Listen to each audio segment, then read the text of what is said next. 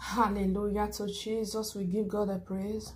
Let God be exalted in the mighty name of Jesus Christ. Amen. Hallelujah. Glory to Jesus.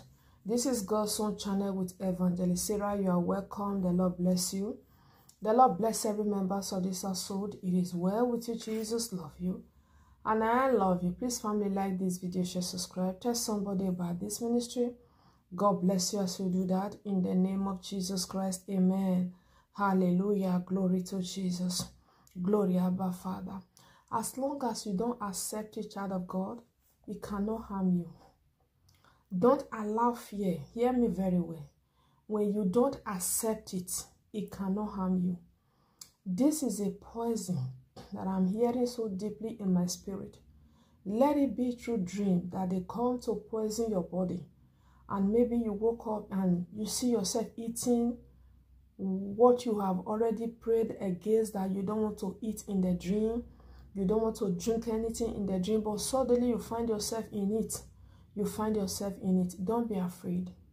Whenever you woke up, plead the blood of Jesus and reject the food. It is what you accept that have the capacity to rest in your body. Okay? Because this message is like witches. They keep preparing food to feed people, and most of us, we cannot resist the food.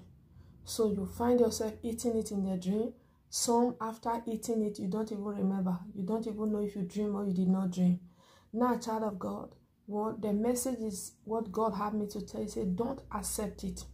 Because when you sit down, you start blaming yourself. I have eaten again. Oh, I thought I pray and fast. This food, oh, they want to poison me, oh, they want to kill me, oh, you know. Fear comes in, and the devil is trickish. Fear is one thing that he uses to attack our faith. You understand?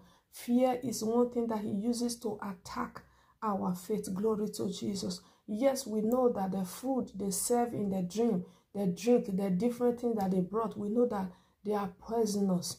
We know that they are diseases. We know that there are different kinds of things from witches' kitchens, from Marie kitchens. We know all of this, and we pray against it. When you find yourself in it, don't accept it. You understand? If you have accepted the food because your spirit man could not reject it, it is okay. Don't condemn yourself. When you wake up, reject the food. It is what you accept that can settle down in your body. It is what you like and say, I love this food. Let it settle in my body. That is when they can have infect. There is something called the blood of Yeshua. And that blood of Jesus Christ, it is our sacrifice. And nothing can resist that blood. You need to understand that even the food that you ate in the dream cannot resist the blood of Jesus. Take the blood, take water, bless the water, plead the blood of Jesus upon that water. Drink it. There is a power in the word of God. There is power. The Bible says he changed water. He changed it to wine. Hallelujah. Take anointing oil. Pray on it. Plead the blood of Jesus upon it. And take a little out of it. Anoint yourself. Pray for yourself. By the anointing, the Bible recorded that yoke shall be broken. Hallelujah. That yoke shall be broken. Glory to Jesus. The effect of that food, the moment you start to plead the blood of Jesus, let me tell you, child of God, the effect will be nullified.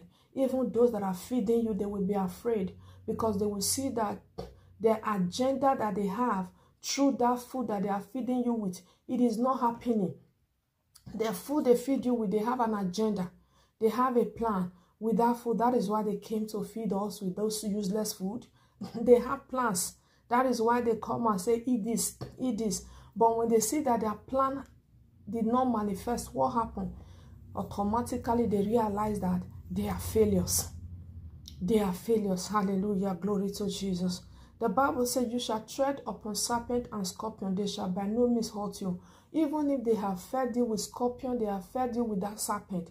Through the blood of Jesus, you kill the serpent and you kill the snake, and you flush it out from your body.